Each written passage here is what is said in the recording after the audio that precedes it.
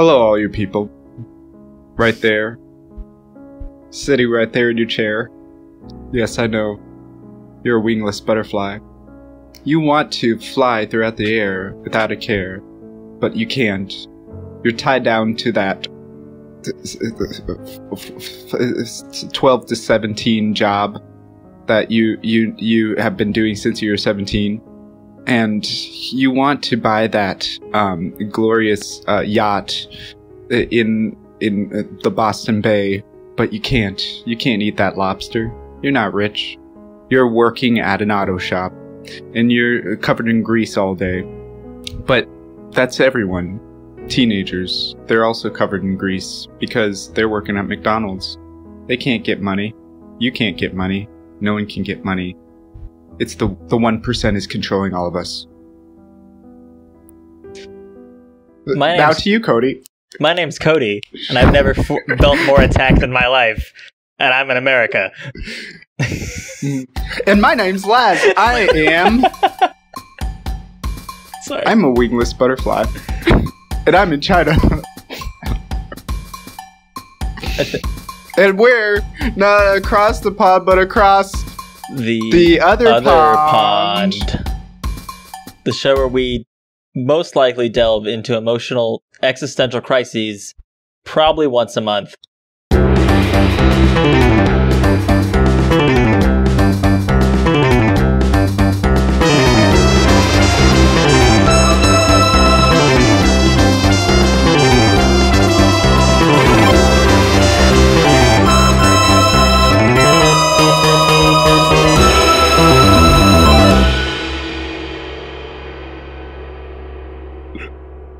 Welcome to the show, everybody.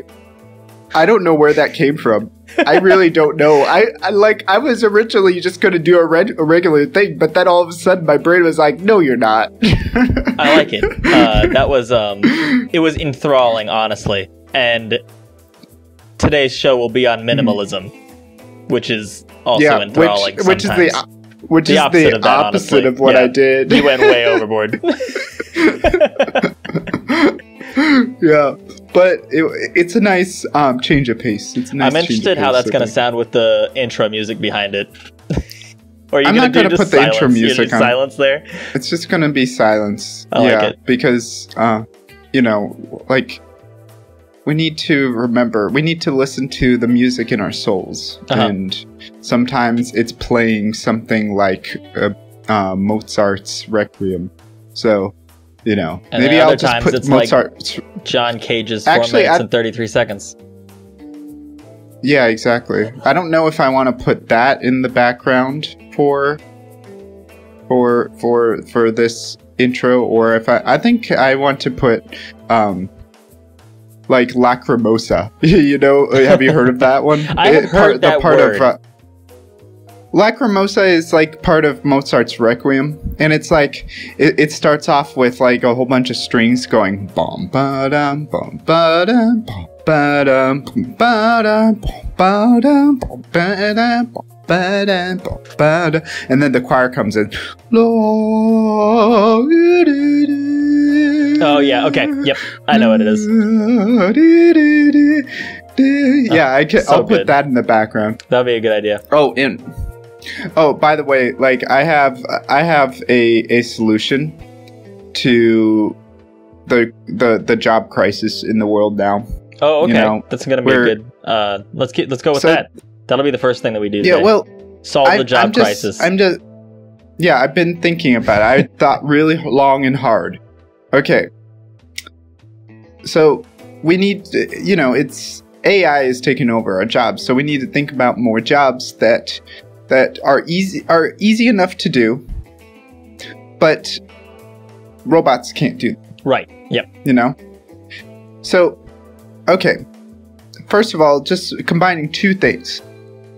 What do guys have to do pretty much once or twice a week? Or some people do it every day. Shave, right? Oh, okay. I went a whole different direction with that. Oh, okay. I know what you were thinking. No, not that. Not that. No. Children, listen to our show, okay? No, okay. All right. Shaving. You're right. No. Shaving, manscaping, every day. Or it's for some people. And then we have to combine that with, like, obligatory work with something that everyone enjoys. Kiwis. Right? Kiwis. So, the thing is, it's really annoying to have a fuzzy kiwi. So what we need to do is we need to give all the coal miners that has lost their jobs, they're going to be shaving kiwis now. And we're going to have hairless kiwis hanging out in all the supermarkets? Yeah, dude. I had my first hairless kiwi today. It was amazing. Oh wait, you had a real hairless kiwi? I've never seen a hairless kiwi. Yeah, dude. And the kiwis, they were like on sale on this grocery app. And yeah, they send groceries to your house. Uh-huh. Yeah, we can get Aldi to deliver over here. It's super sweet. Oh, really? Yep. Oh, that's awesome. But I don't like all these. Hey man, delivery is delivery. Yeah, I guess. But like these kiwis were yellow, and then in the middle it's red. It's pretty cool, and they were hairless. And I felt like really, I don't know, I guess honored maybe. I felt like I was like a guest of honor to get a hairless kiwi, because it makes me think, and it's like these people thought, what would make this kiwi more enjoyable for our customer? They shaved the kiwi. I didn't know. They probably didn't shave the kiwi. I just thought of that when I got it. It's probably just like a hairless kiwi. But, I mean, like but you could make really, any kiwi hairless if you had people shaving kiwis. Exactly. You're on the right track, and then we would give them jobs too. That's the important part. We need to give people more jobs, and shaving kiwis, I think, is going to be the way it's going to be the final solution. I'm just going to say that. It's going to be the final solution. Yeah. All right. Okay. All right. Yeah. Mm-hmm. Hairless kiwis are the minimalist version of kiwis because they don't grow all the hair. I'm gonna bring us into the topic. It's a Brazilian kiwi. What is minimalism? Describe it for our minimalism. Viewers. Well, pretty much it's just bringing. We're talking about the lifestyle today, the minimalist lifestyle, which is pretty much just. Did you not think it was the minimalist lifestyle? I thought we were talking minimalist art and shit. Well, I mean, we can talk about it in general because they kind of all overlap. Yeah, they all overlap. That's why it's called minimalism. It's kind of a whole spectrum of ideas that focus on one thing. But please continue. I mean, like, what I was thinking originally is talking about the lifestyle, in which pretty much is taking everything out of your life that is, extraneous. Extra. Yeah. I think a lot of this movement really has been pronounced more in recent years because of books like Marie Kondo's book. Yeah. With Spark Joy. What is it? Spark Joy Love or something like that. Pick up something. If it doesn't spark joy, you throw it out. If it does, you keep it. Mm-hmm. I read that book. It's really good. It really made me think more about things, but it didn't. I'm still really messy. I have a hard time throwing things away. I'm like, I would say that I'm on the lowest level of being a hoarder. Really? Which I don't keep random garbage, but whenever I see something, I'm like, that might have a use sometime in one niche circumstance. I should probably hold on to it. That's the kind of hoarder I am. Well, that's I remember like Fanfang one day her boss was moving or something, and then her boss asked her, do you want these things? And she's like, yeah. And then she brought home things like a laptop case, like one of those hard shell laptop cases. And then what is it? A weird, like some weird, like steaming contraption for clothes that I didn't know how to use. It looked like one of those things it almost looked like one of those things that were specially designed for like a Nintendo game system.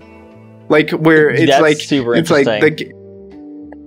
I don't know, like it kind of looked like I should plug it into my Nintendo and I can play like chores, you know, the game. The fucking chores Game Shark. You need it so you can speedrun your chores. Fucking speed up that vacuuming. Exactly. Perfect path for the vacuum. That's what it does for you. The most optimized. It's like, you can vacuum the ceilings now with the chores Game Shark. The vacuum shark. You can vacuum your cat. Vacuum the yard. Vacuum you don't your need to lawn anymore. You don't need a dishwasher anymore. Yeah. Suck off that fucking... It works. It works at the microscopic level. It will vacuum up all of those nasty germs right it to brush off your teeth. spoons. Yeah. It's just like you see like a cut of like a guy just like putting like the nozzle into his mouth. Is just like, and it's like It'll take your dick off. It'll suck your dick off. Oh, that was Whitest Kids You Know. Whitest Kids You Know. Don't do that. They'll suck your dick off. What?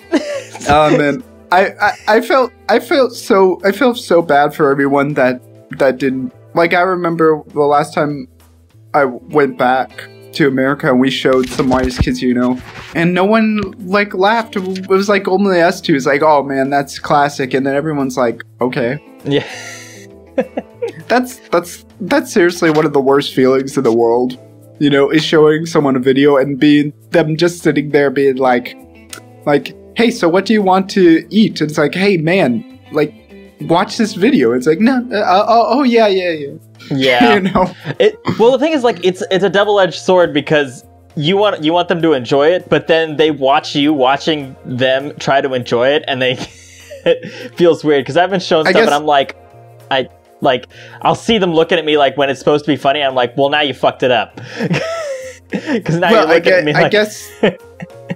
Yeah, it's almost like it's almost like they're begging for you to perform how they want. And then and then something in the deepest part of your brain's just like, fuck you. Yeah, it's like that feels weird. Know? But then it's like, sometimes you'll laugh at something they didn't find funny the first time. And then they just give you this really confused look like, why is that funny? Yeah.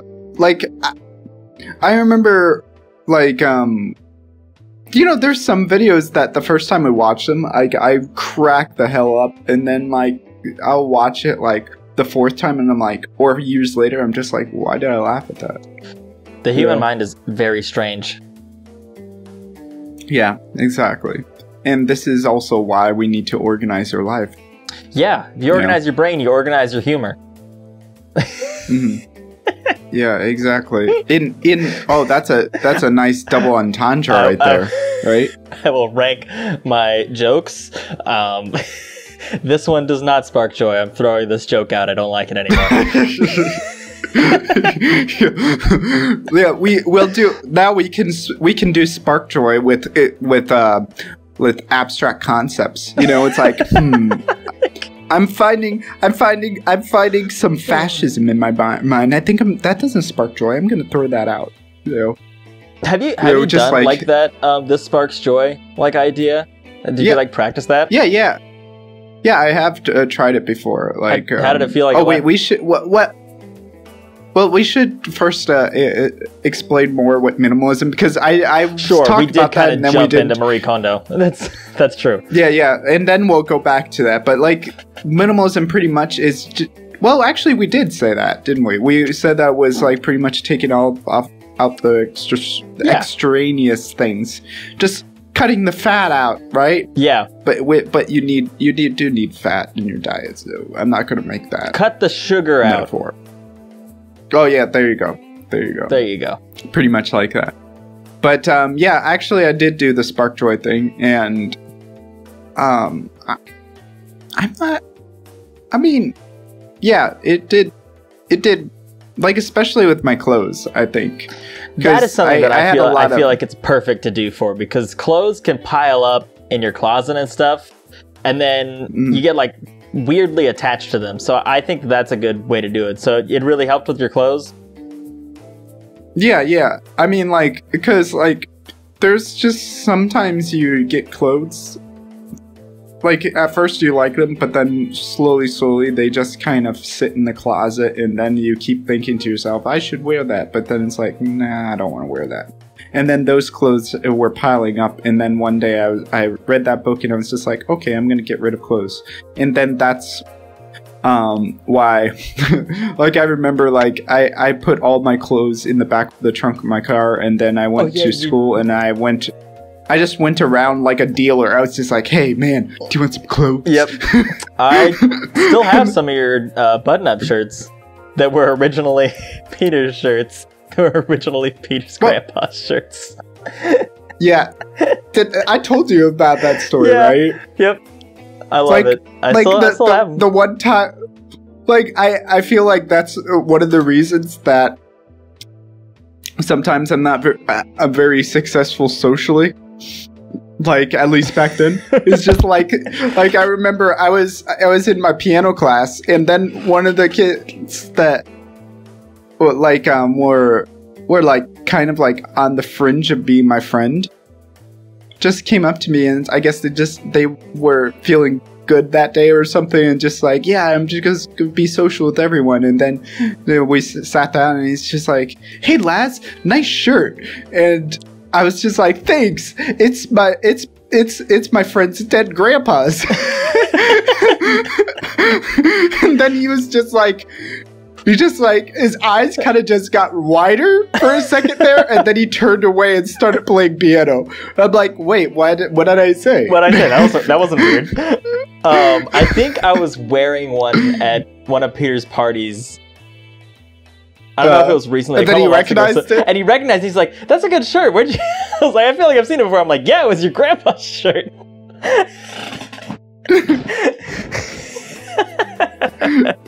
Oh, man. It's a small world, too, because one of my coworkers was actually married by Peter's grandpa. Dale. Yeah. Dale Clemens. I was like, wow, that's really small world shit right there. Yeah, well, we remember we shouldn't say last names. Oh, that's true. Not yeah, Dale I'll something bleep it or out from now on. Yeah, I'll bleep it out from now on. But what is it? Yeah, like taking out all those clothes out of my life really kind of made everything a lot clearer. It does make things clearer. You just like throw out a lot of the stuff you don't need, and then you don't have that extra thought in your mind all the time. It's like you pass by some stuff sometimes, and you look at it, and then you're like, I should do something about that, and then it just piles up in the back of your brain. You know, I think it is important to do stuff like that. And also the other thing is not just with that, but like with fixing things too. You know, like seeing like a light that needs a bulb changed or something. You know, like it's like these little things that just kind of pile up, like psychologically, like psychological trash almost. You know, and like I also listened to Jordan Peterson recently. Like, you know, I have a problem with sleep, and like you know, I don't know if you ever taken the what is it? The 5 main personalities, kind of like personality quiz, like. Oh, the one that has the letters, like the 4 letters. No, it's a different one. Like it kind of rates you on 5 ranges of personality, and 2 of them is like openness, like openness to new things, and neuroticism, and I'm like really high on both of those. So that sounds right. Yeah, like so, like it's really hard to organize myself then, because like It seems like as soon as I get an organized routine, my brain just like wants to. It literally feels like someone's like pushing me. Like it feels like a giant, heavy man pushing me away from like an organized life. It's like that when I need to, like, for instance, last night I needed to go to sleep. You know, I've been trying to go to sleep at a certain time every day. But then my mind was like, no, I really, really want to watch Dragon Slayer. Or no, not Demon Slayer. Oh, yeah. And it's like, I want to watch it before I go to bed. I'm like, no, brain. In the past, you watched things before bed and then you got excited. Yep, and then you can't go to sleep. No, I want to. Well, I didn't watch Demon Slayer, but I decided to play with the cat instead. And then the cat, he was like in the corner, like around this other corner. How would I say it? He was far away from the corner I was at, and I was kind of like peeking over the corner. And then if you do that to cats, they get like, they go into like stealth mode. Stealth mode, yeah, and they want to like pounce on you. Yeah. And so I didn't think he was so far away. I didn't think he would get like run over so quickly. Engage. Yeah. And I just he engaged really quickly. Like I pulled back, and then all of a sudden he was just there, and then it scared the hell out of me. And like my arm like my tricep, I don't know what happened. It leaped by itself in some weird way. It was like it jumped out like away from my bone for a second and came back and snapped back in place, and then it was like it really cramped up really weirdly, and then from there I was just like super awake, and I was like, oh shit. I fucked it up. I tried to avoid the thing that was going to keep me awake, but now I'm more awake. But see, like it's like my mind is like just pulling me away from just a regular like organized life routine, you know, and like like I need organization in my life. And so I've been trying to, no matter what the occasion is, just go to sleep at 10. 9 o'clock, start getting ready for bed and calming down, and then 10 o'clock going to bed, you know. But that is hard. That is super, super hard for me. Like getting up, like going to sleep and getting up every day at the same time. And I have a hard time getting up at the same time every day. My mind does not get up. It's just like, nope, time to lay in bed. Do that some more. Lay in bed. That sounds good. Just do that. Like, but I gotta go to work, brain. Yeah. No, just stay in bed. It's fine. Yeah, I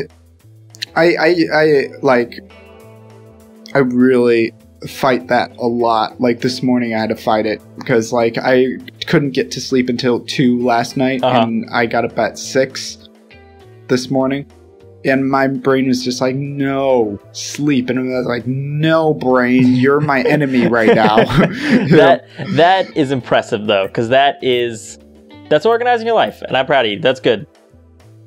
Yeah, thanks, man. It's hard. It's really hard. I need this organization because I feel like one of the reasons I'm getting like this stomach disease is because like I have been having sleeping problems like ever since like high school, and anxiety problems. I mean, like you look at my mom, my brother, and me, we're all kind of anxiety stricken, and well, my brother doesn't really have sleep problems, but he's also, you know, a lot of anxiety, especially with his doing all his college stuff.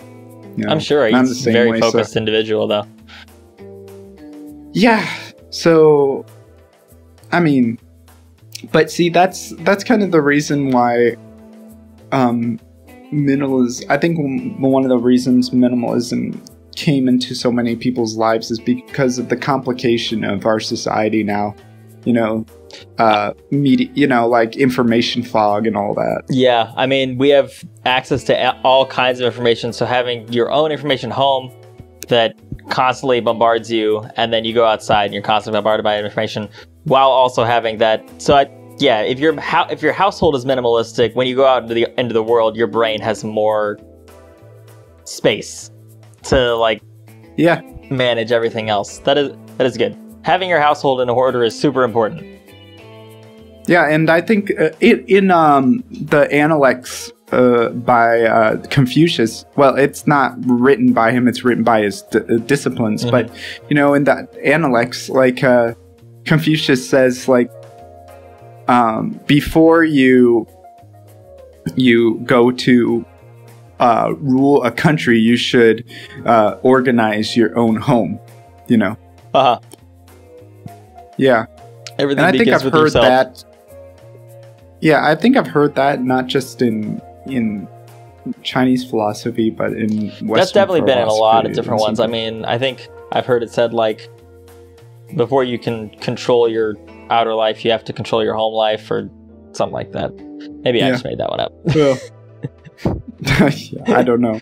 But, like, you know, it really is true, because, like, I mean, like, that's also part of the idea of individualism, you know, is to work at the level of the individual first in order to make society as a whole better. Uh-huh.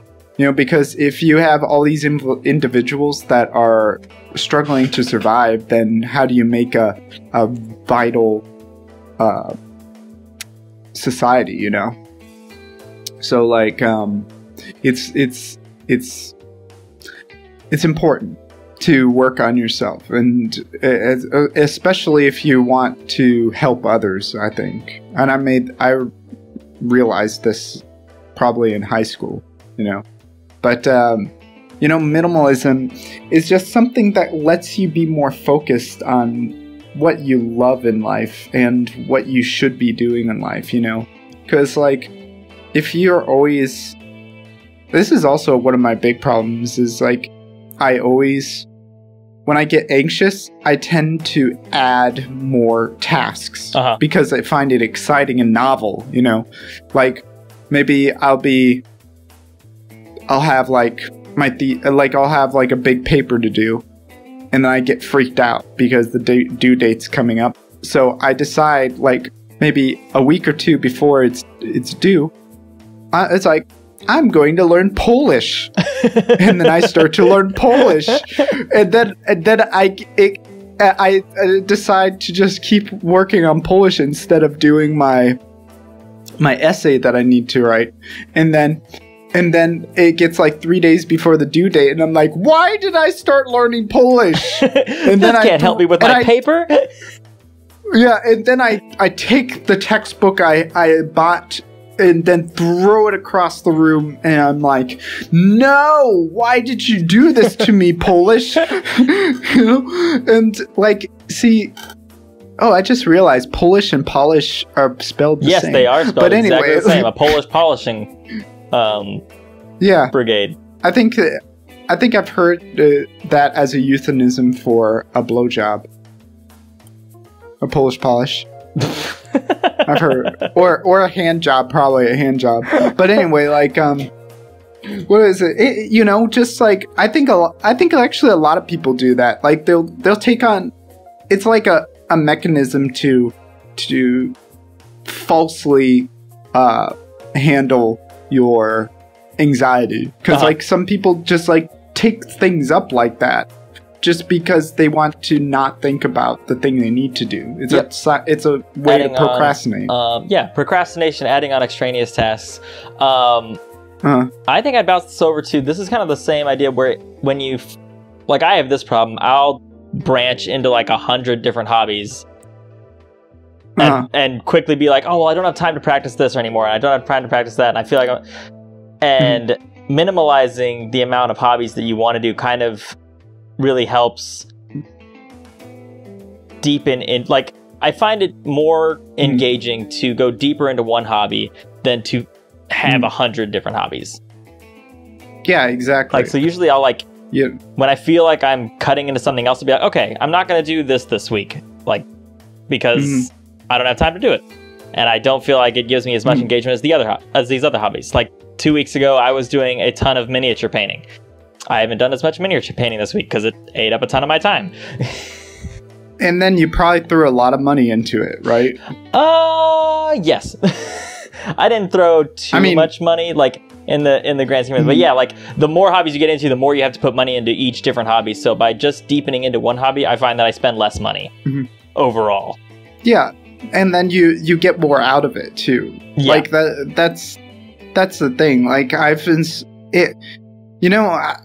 this is something that I think of a lot, is like with our upbringing as millennials. I think a lot of times it was like we grew up in it's like you can achieve your dreams, kind of. You can do anything. Yeah, and see, the thing is, you can do anything, but you can't do everything. You know? Yep.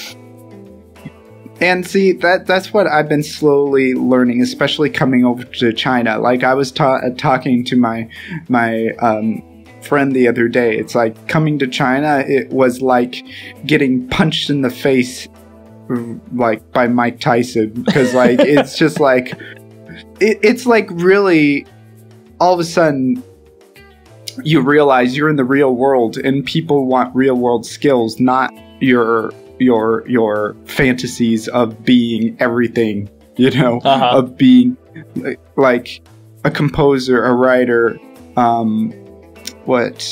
like being a master of all the instruments, you know, speaking every language.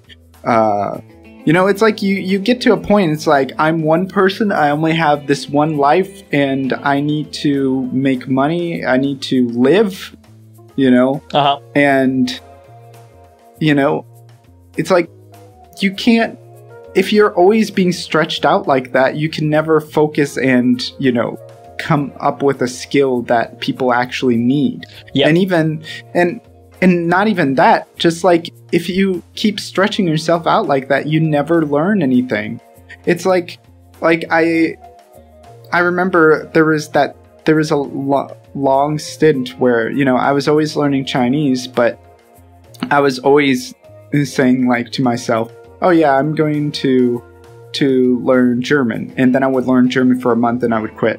And then I was like, I'm going to learn Spanish, you know, learn Spanish for maybe 3 months, and then I quit. And then French was the same, you know, French, Japanese, all these languages, and I never learned them, you know. But then all of a sudden I was, like, last year I was like, okay, I'm fed up with not learning these languages. I'm going to just do Cantonese for 1 year.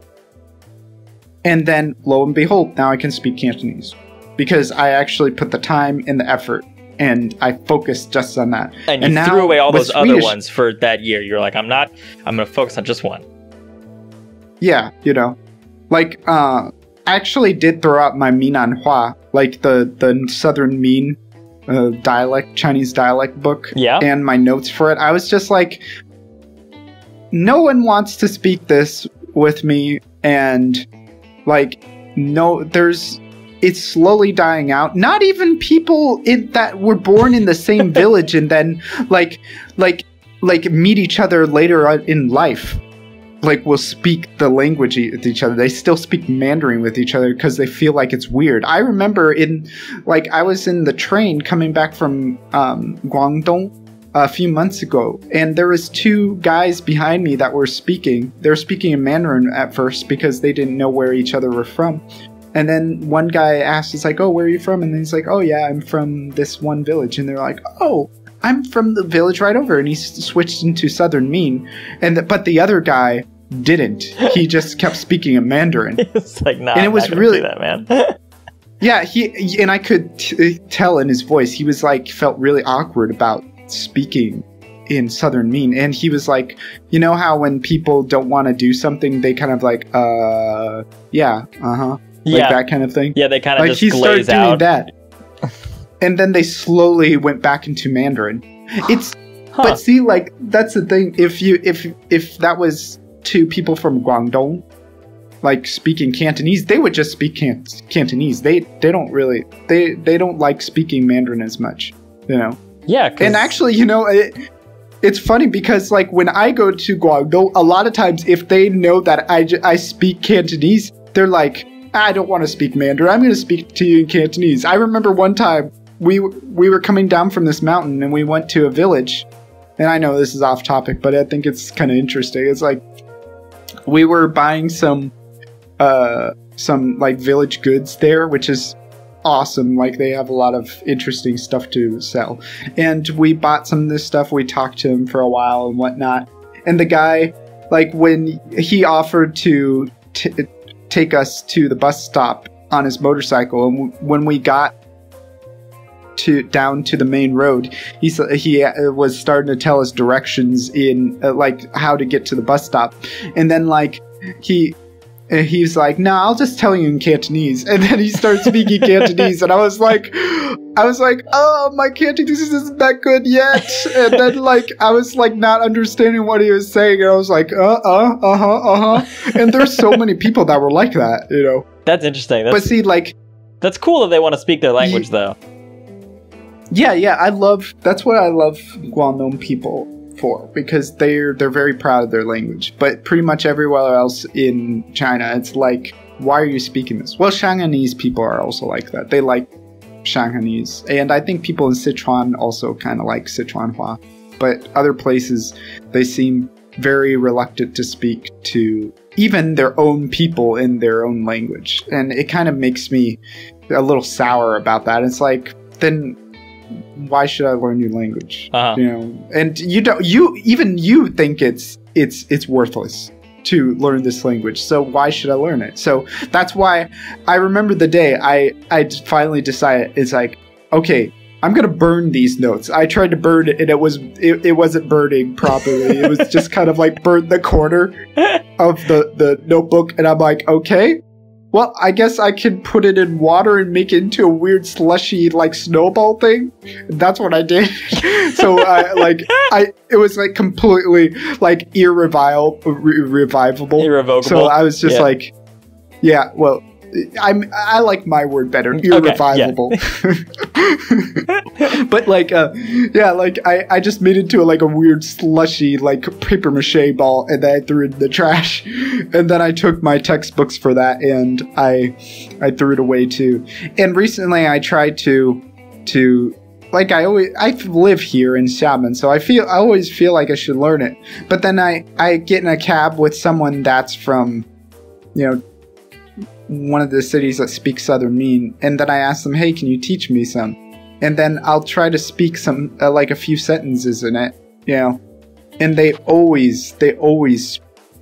never answer me back in. Really? Do they just keep going in Mandarin? Yeah, even when their accent is super, super thick in Mandarin. Like some of the people with Southern Min, especially from Quanzhou, a city north from us, when they speak Mandarin, like, it's so hard to understand because their pronunciation is really, really, really weird. But anyway, like, I try to speak to them in Southern Min, and they never answer me back. But in Guangdong, if I even say one, like lei ho, just like hi in Cantonese, like they just start speaking to me, and sometimes they don't even blink an eye. They're just like, oh, you speak it, okay. You know, they're just like, yeah, this is how it is now.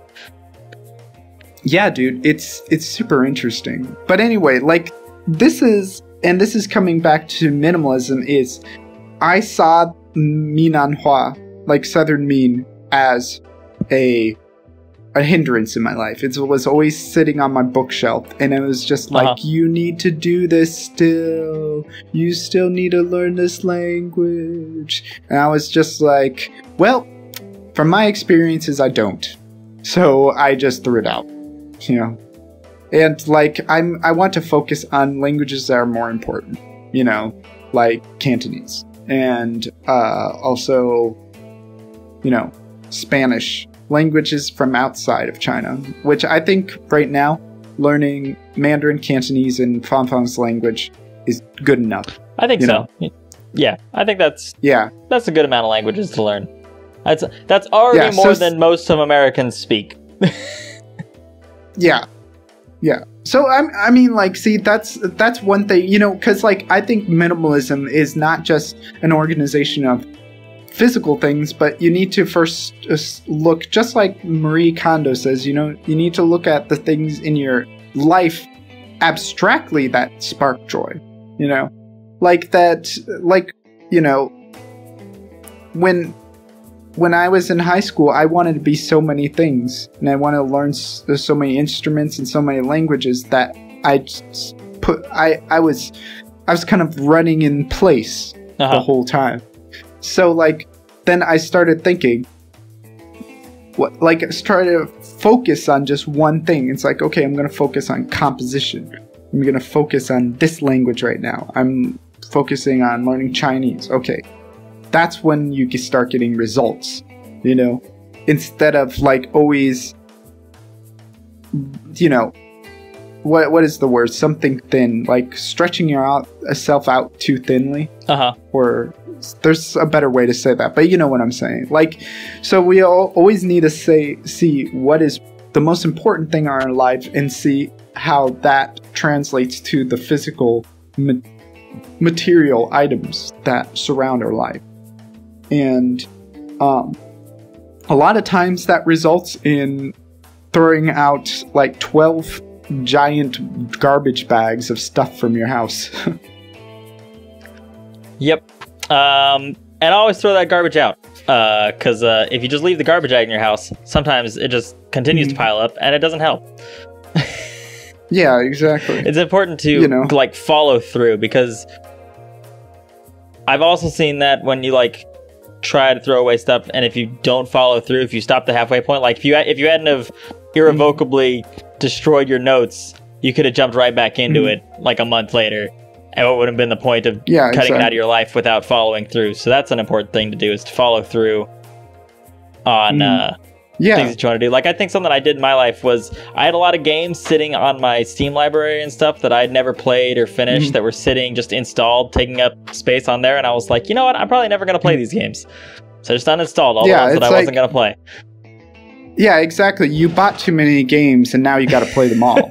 You know, right? I thought about starting a thing like that, and then I would look, like, I'd be like, I could record myself playing games, and then I'd look at it and be like, but I don't want to play that game. Like, I don't know why I bought it. I've thought about just starting a Let's Play channel with you, but I think it would be hard. Because we're in two places. Yeah, being in two places at once would be difficult. It'd be like, I would have to stream it, and then I would be playing, and like 20 seconds later, you would be like, hey, do you remember that thing you just saw 20 seconds ago? And I'd be like, already passed that, I don't know. Yeah, I don't know. It maybe in the future, lag will, after quantum physics gets solved. After we shrink the Earth so it's smaller, yeah, we could probably do that then. After we take the flat Earth that we have now and fold it into a sphere, maybe like the distances between places in the world will, you know, be smaller. Do you ever think we'll dig tunnels through the Earth? We can't. The Earth's flat. If you dig through it, you're just going to fall into yeah, you're just going to dig into the void and just fall, just like in Minecraft, you know? Never dig straight down.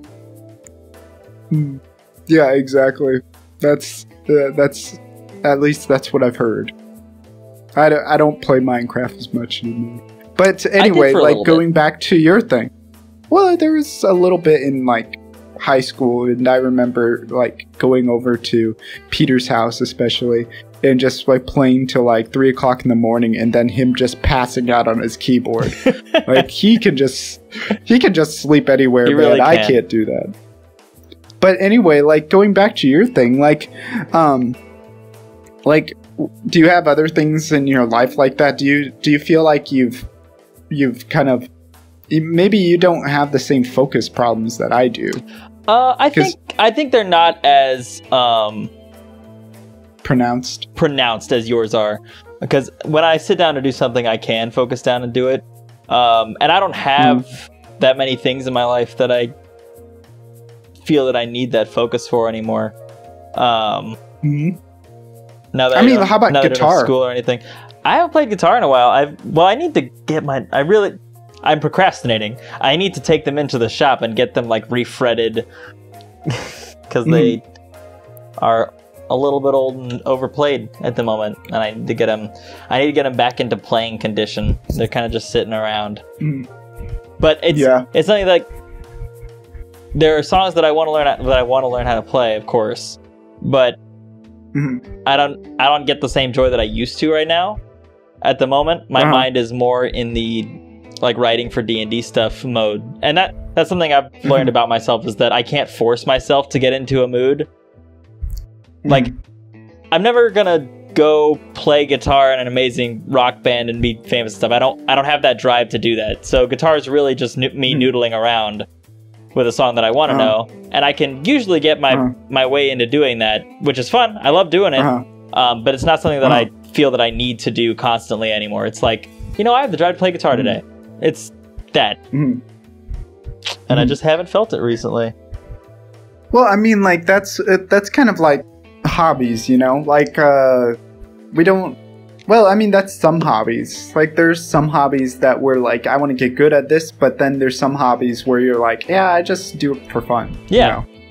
Like, but at the same time, I also think that, for instance, like you say, like, sometimes you just don't feel like doing, picking up and having the drive for that. I think a lot of times people make the drive, not just have it. That's true. Because like I notice a lot of times, I'll sit down, because I think that's something that's been romanticized a lot in pretty much all cultures around the world, is that it's like the artist, the mode of the artist is like you're just like walking around like in the mall, and you're just having your Starbucks Frappuccino, and then all of a sudden you're just like, oh shit, I got an idea, and you spill a pumpkin latte all over the place onto the girl in front of you.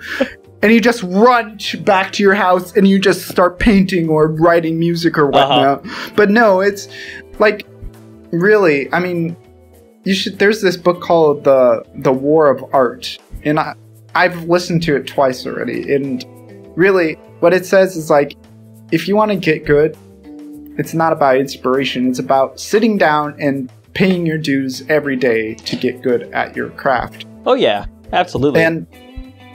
And I've noticed with composition, it's like recently every day I sit down and I just start writing. I don't think about what I'm writing. I think about something that I should do, and I just start doing it. Like, I look at a piece and I'm like, okay, this part I should start with the bass, and start doing something there, and I just start doing it. And if I don't like what I do, I scrap it and I do something else, and I just keep going. I don't really care. And see, at first it's like almost like a rusty gear. It's like it's not working properly, it's going really slow, but then after about 5 minutes it's like I feel like I'm in that zone, And see, that's what happens with everything. Even when you're having to do like something like you got to read a paper or something. Use the first few paragraphs, first page or so, you're like, I don't want to do this, I don't want to do this, I don't want to do this. And then you get to the next page, and then you're like, okay, this is interesting, and I feel focused. I'm going to keep reading. Like, it's like you hit that 10-minute mark, and then all of a sudden you can just keep doing it. And see, that's kind of the thing I think with hobbies and just getting good at skills in general, or doing anything. You just got. I don't think it has anything to do with motivation, really. Well, I don't know. It's hard to say. More inspiration. I think inspiration finds you once you start doing the work, and then you start getting the pleasure out of it after you put in your time. I think it's a little column A, little column B. Like, if you want to get good at something, you definitely have to do that. You have to do it every day or every other day. You have to put time in every so often to do it. You can't just be like, oh, I'll pick this up once a month. You're never going to be good at it. You're going to always just be just okay. But if you're picking it up and every time you're like, I don't really want to do this. If you're doing that every time, maybe you don't actually want to be good at it. You're doing it for a different reason rather than enjoying it. I feel like there always has to be at least a couple of times where you're like, I really want to do this right now. For it to be like something you want to pursue. Well, I mean, see that the other problem is that the novelty wears off, you know? Like, you know, like you'll pick up something like with me, like different languages, you know? I'll pick up Swedish and then like I learn it for 3 months and then I'm like, oh shit, I don't want to do this anymore. And then maybe I'll have like an entire week or 2 weeks where I'm just like, I don't want to learn this anymore. But then I get over that hump and all of a sudden like, man, Swedish is awesome.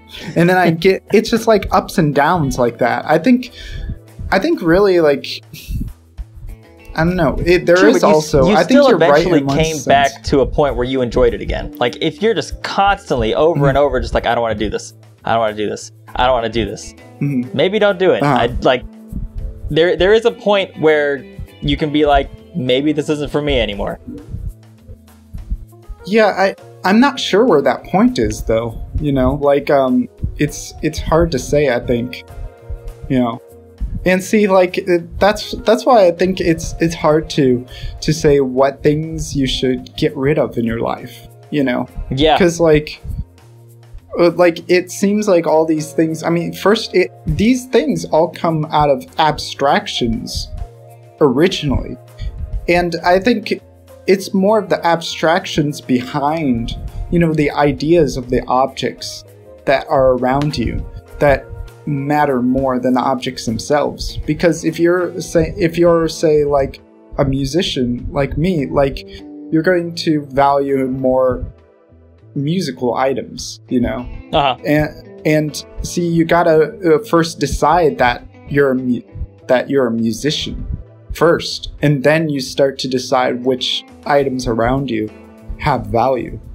And so that's kind of what I'm thinking here, and this is kind of why I've been talking about these more abstract ideas than, you know, the organizing itself. Yeah. So I mean, with you, it seems like you're really like D&D is like part of you, and like, you know, guitar. I mean, you've been playing guitar for how long? You know? Since freshman year of high school. Yeah, see? I mean, well, freshman year of high school, that's not as long as I thought. Nope. I've been, like, for instance, for me, with composition, I've been composing since I was 10. Yep. Yeah. That is definitely a part of you. But then, see, the other thing, the same time, I started trombone. And I didn't get as much joy out of trombone, and I did it for so long, and then I finally quit after what is that, Bedenke?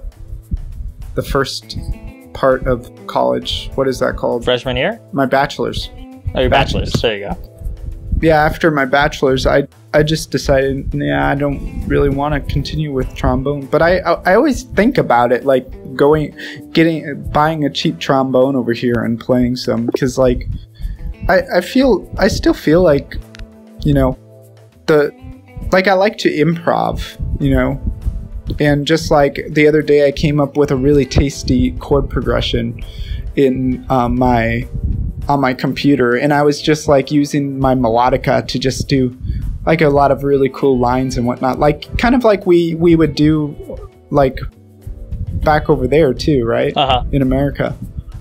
And I like doing that, and I like the feeling of like kind of the connection between an instrument and like your breathing, you know? It's like that does feel good. I haven't had that since I played the trumpet, and that did feel nice. Yeah, it's like this weird biological connection that you get. It's almost like a symbiotic feeling, like you get with your horn. You know, the horn can give you that, but like a guitar or a piano, it doesn't give you the same kind of like. It doesn't feel like it's like a living being almost. You know, but with a horn, you get that, and that's the thing. It's like I started playing trombone when I was just 10 years old, and I felt like I never could get better, and it just made me quit. You know, as much as I tried, Like, I couldn't get the right sound out of my instrument. And I had no idea why. And people kept telling me, embouchure, embouchure, embouchure. It's like, That's you the need big to word. make... Embouchure. Yeah, you need to put your lips in this position, and then you need to make farting sounds like this. And then you can... Yeah, and then you will be good at trombone. And I'm like, I've been trying this for so long. But, you know, to be fair... now looking back on it, I didn't practice as much as I should. You know, like just like now how I practice language and composition and stuff every day. You know, it's much different. But I do remember one thing that trombone actually taught me a lot about motivation and determination and perseverance. Because like I still remember. Like, there was this one solo, like, I remember in middle school, we had, did you have solo ensemble contests back then? I don't think I did ever. Where you'd, like, practice for a solo, and then you'd go in a contest, and then you have judges, and they give you prizes and whatnot. No, we didn't ever have contests. We kind of just picked who was going to play the solo, and then they had to practice it. No, but I mean, like, not in just, like, the band, the ensemble pieces, like with the whole band. Like, it would be, like, you and a piano player, and you would get up in front of a crowd and then play in front of judges, and then they give you... No, I never did that. Scores. Well, we had these every year, and it came to my first year in middle school, like, there was, like, this really, really good trombone player that everyone knew that was in the high school in our area. And, like, they kept saying, oh, he in middle school, he played Bluebells of Scotland, which was like in the trombone world, that's like one of the most famous solos. Interesting. For trombone. Yeah, and, like, it's based off of a Scottish hymn, or... I don't know what it would be called, just folk song probably. But it's like the main part of the song is, oh where has my Highland laddie gone? Oh where has my Highland laddie gone? You know, and like it's based off of that line. It's just theme and variations. Mm-hmm. And like I still remember the beginning. It starts off with the piano, bum bum ba da da da da da da da da da, and then the trombone comes in with this really incredible like series of octave leaps. It's just like bum bum bum bum bum bum bum bum bum bum bum, you know. And it's like I remember, and there's some parts in it that are really fast. Like the last part. I remember it's like there's this like bridge part and you have to do this series of weird arpeggios where it's like bum bum bum bum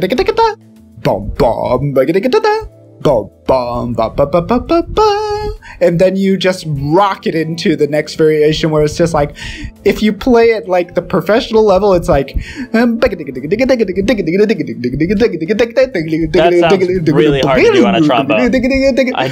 Yeah, I couldn't do that fast. Like I was at that time I was like like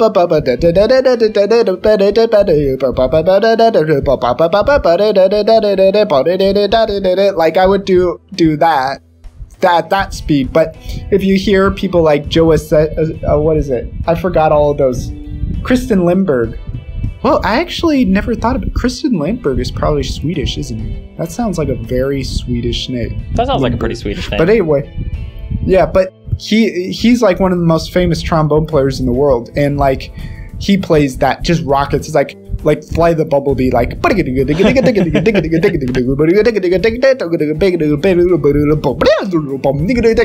know, like all of that shit.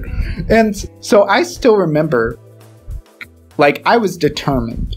I was like, I'm going to be as good as that one kid that played this in middle school. And he did in his second year, I'll do in my first year.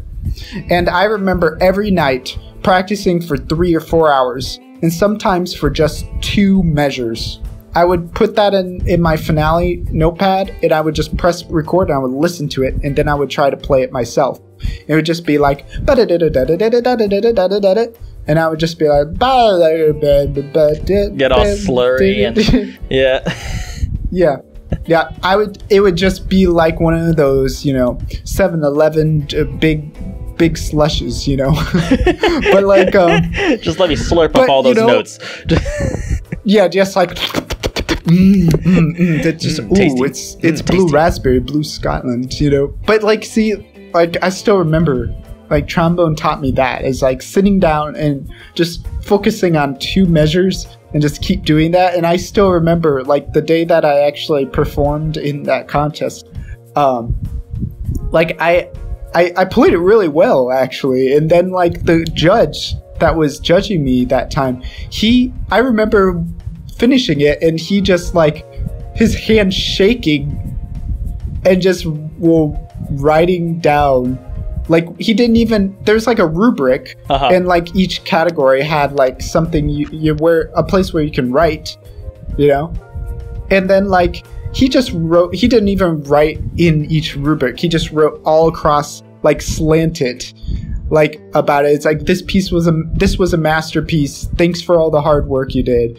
and it's like, you are a great trombone player and you have a bright future for you. And that just made me feel like the best in the world. Like, after doing all that work and getting that, I framed that shit. It's still in my room in America, and it just makes me think, it's like, hard work can pay off, and you just need to shoot for something and just do the work you need to do. I think there's that phrase, hard work beats talent every time. Yeah, dude. That's the thing. Like Mozart, people always say he's a genius. That's why he's so good. Well, do you know how much Mozart practiced? How much he was composing every day? How much he was forced to practice every day? Yeah, that's the other thing. It's like, why is he a genius? It's not just because he came out of his mom and then all of a sudden it's like, goo goo gaga, I can play Bach with my pinkies tied behind my he didn't come out the womb composing. Yeah, exactly.